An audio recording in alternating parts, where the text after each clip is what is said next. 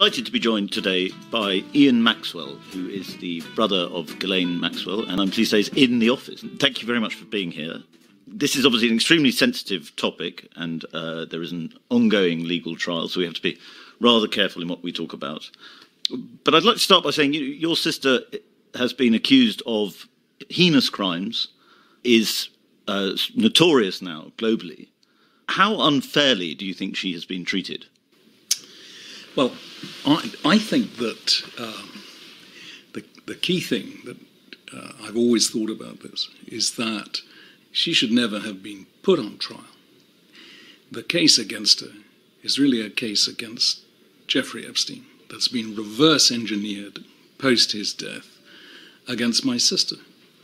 And it's been driven from the start by a combination of enormous embarrassment on the part of the US legal authorities on the one hand, and by the greed of the lawyers of the accusers on the other hand, and that has whipped up a tremendous fury against my sister that has totally trashed her presumption of innocence and has led to her being jailed for over 525 days in isolation, treated as guilty before any trial, and by virtue of being a pre-trial detainee, she is innocent.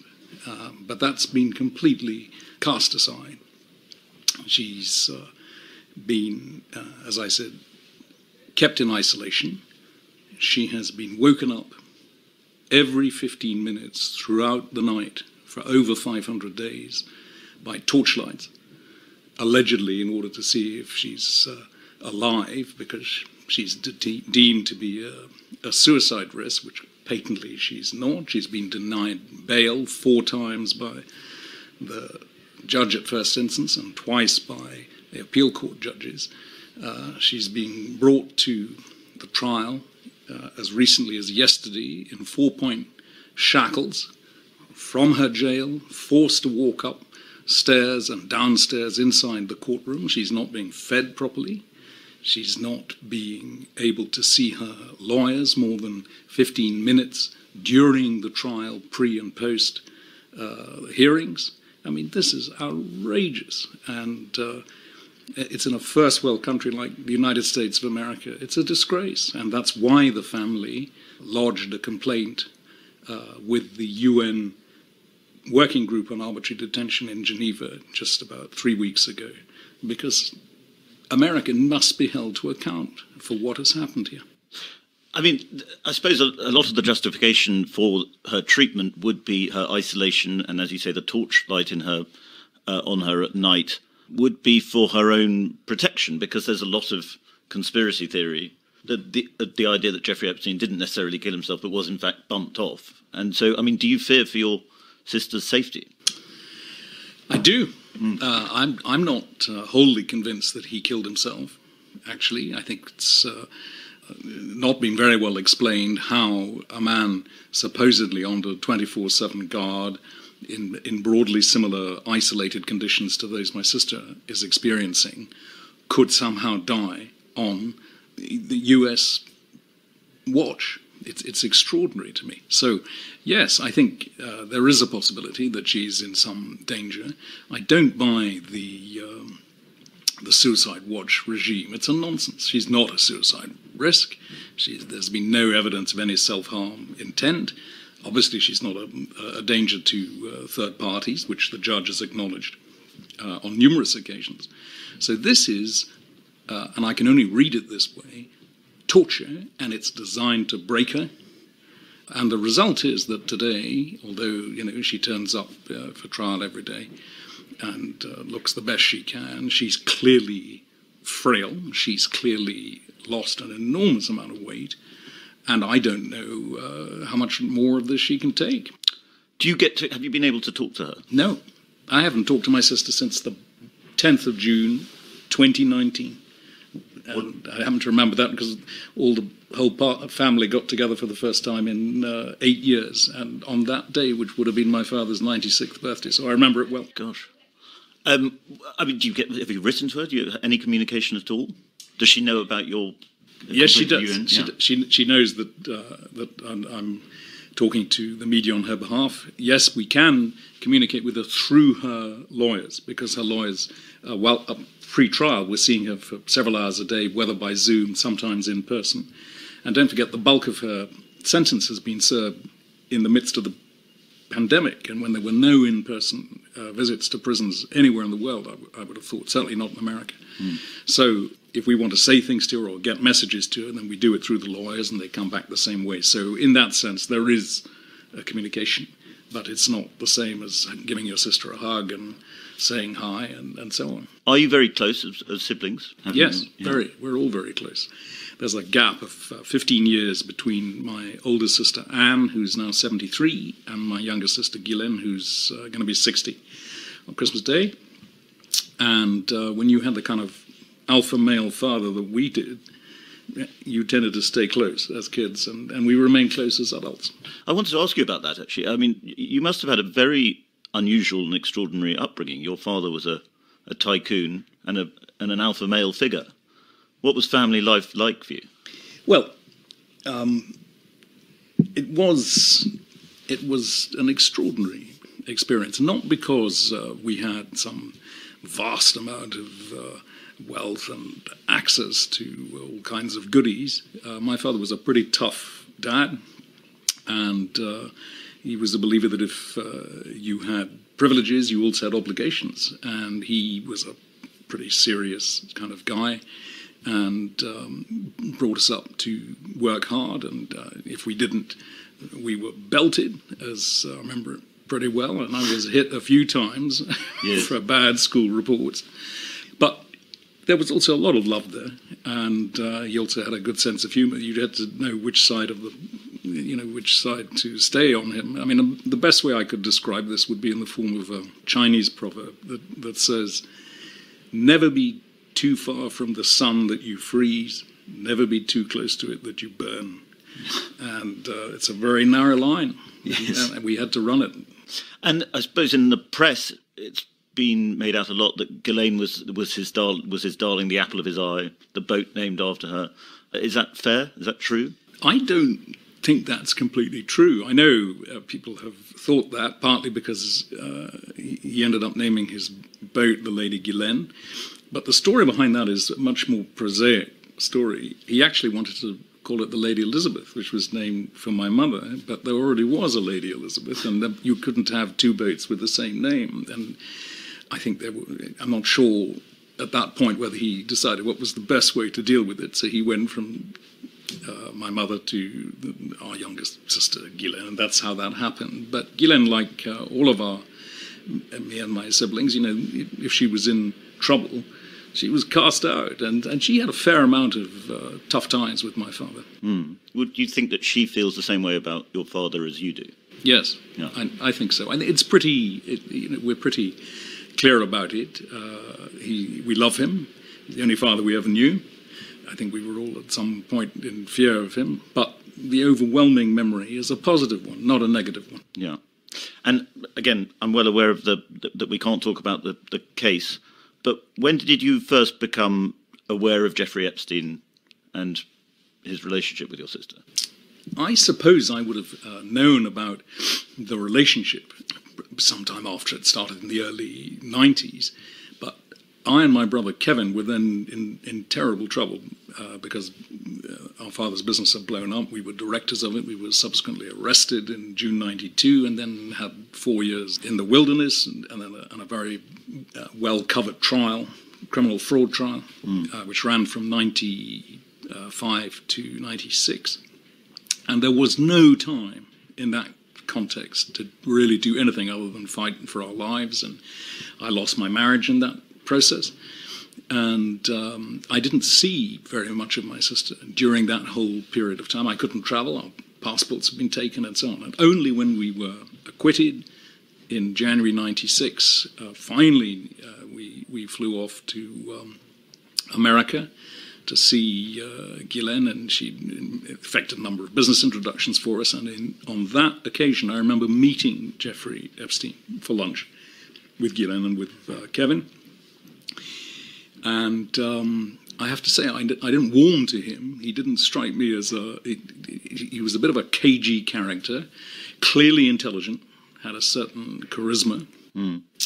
But he was somebody who took things from you rather than gave things back. Not a man, not a very clubbable man, not a man you want to go and have a drink with. Yes. And that was the only time that I met him. And could you tell that your sister was, I mean, one of the versions of this story is that your sister was totally besotted with him. Did you get that impression? Not by the time I met him in 1996. I guess that relationship had been ongoing already since, I don't know, 92 for sure. And therefore I think it had passed its apogee, if you see what I mean. So I didn't get that impression when I was there with them. But, you know, I've now seen photographs that have been released during the course of this trial, although I don't know what the dates are on them, but I'm assuming it would have been very early in their relationship, and it's clear that she was very fond of him. I mean, I don't want to be all sort of cod Freudian here, but there have been a lot of suggestions that she was attracted to him because, like your father, he was rich, powerful, and frightening.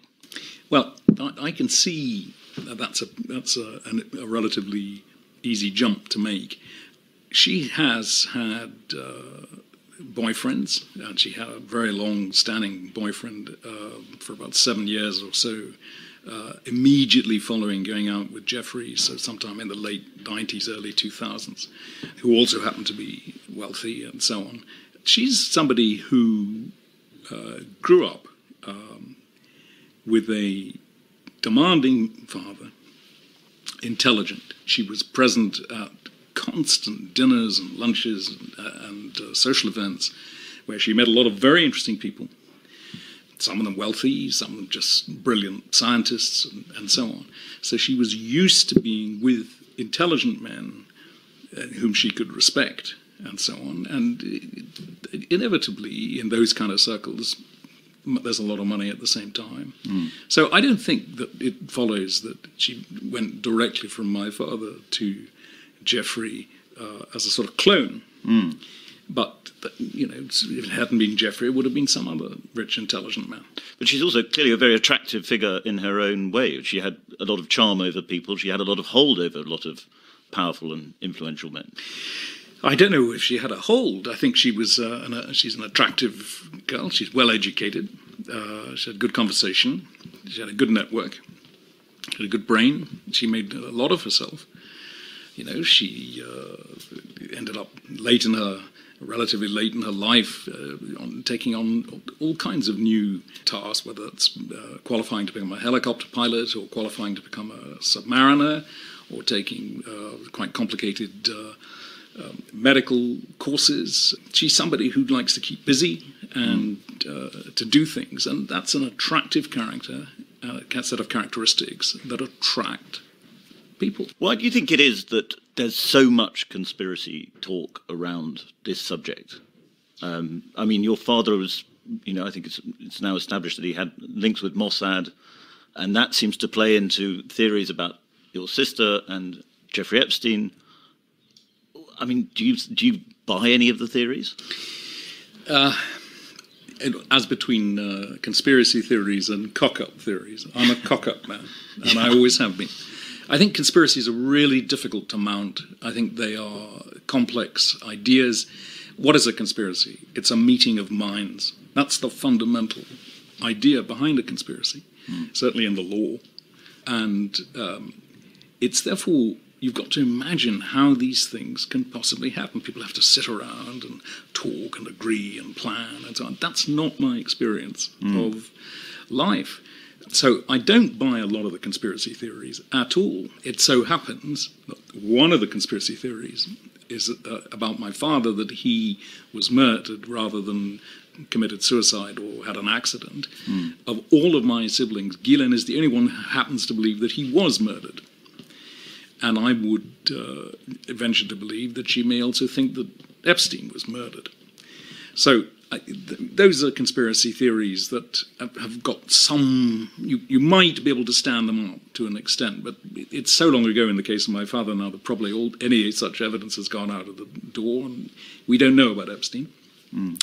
As for involvement with, say, the Mossad in the case of Ghislaine and or Epstein himself. I don't buy that. I haven't seen any evidence for it, and nothing has been advanced. But we live in a world where conspiracy is currency, and you can see that social media is fueled with endless conspiracies and deep fake imagery and deep fake text and so on, and you just got to be adept at deciding what you're going to take and what you're not going to take. So I happen to think that most of it is cobblers, and that's what I think. What do you think drives the immense interest in this case? I mean, it's obviously got a lot of the sort of tabloid ingredients of, sex, evil crimes, money, masses of money, and powerful people. That would probably explain the interest, but it seems to me even more intense than anything else. Can you put your finger on what it is? Well, I think it also, of course, has a royal ingredient just to complete that pack of cards, if you want. And, we're coming through we're still in the midst of this COVID situation, and it's just something else to keep people interested by.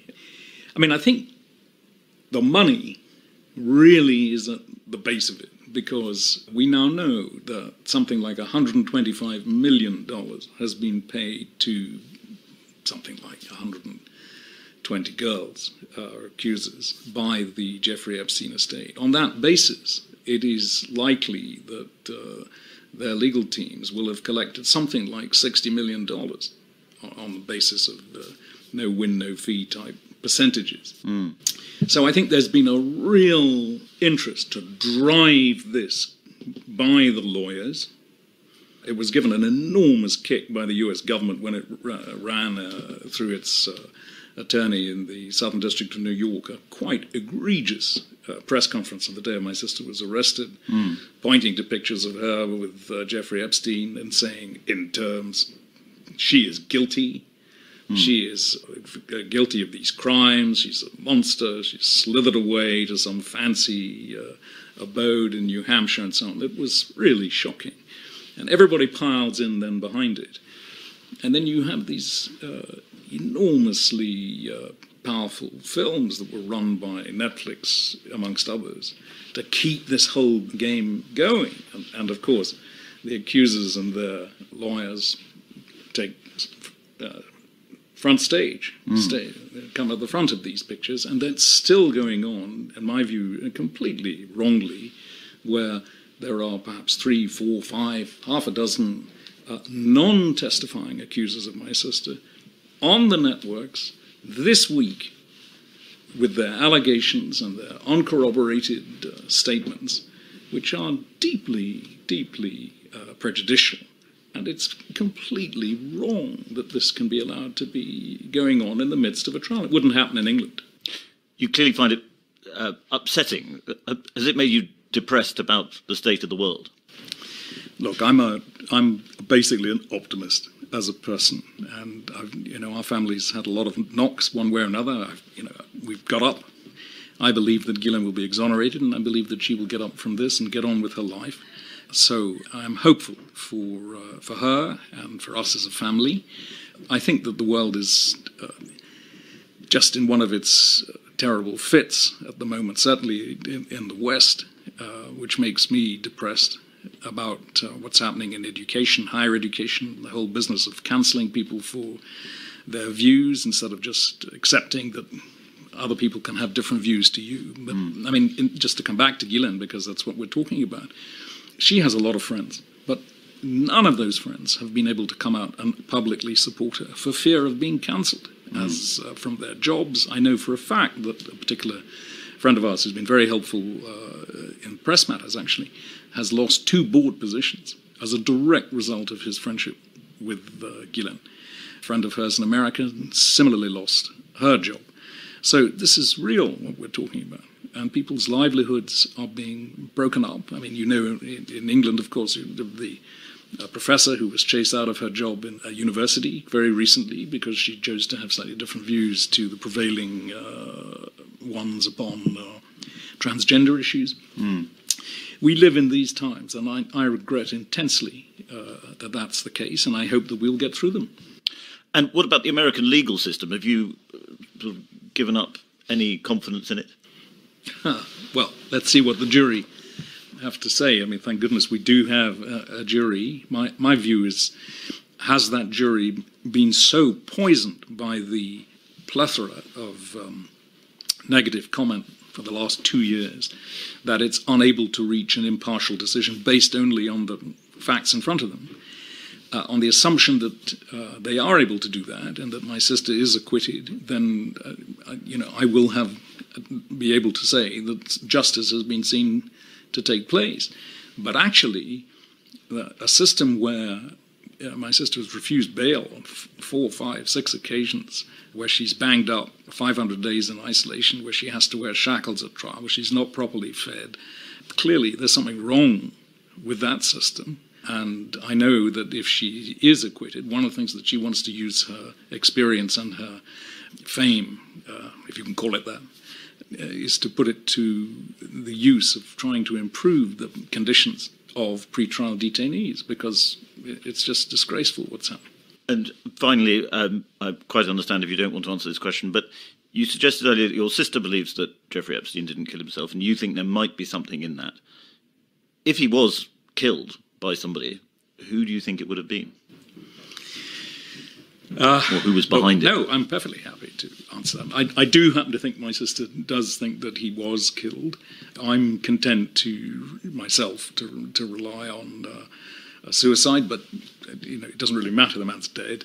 Your second question as to who would have killed him, that's an open matter. One of the whole set of conspiracy theories and allegations about this whole case is that there are other men who have been involved and were also basically involved in criminal activities with underage girls, although that's never been proved. There's a famous case coming up between Alan Dershowitz, the well-known American lawyer, and Virginia Giuffre, who's also the accuser of my sister and of Prince Andrew. So we're going to see that's going to be tested in the coming months next year. I don't know who would have knocked Jeffrey Epstein off. Well, Ian Maxwell, thank you so much for joining us and for talking to us about this difficult subject. Welcome.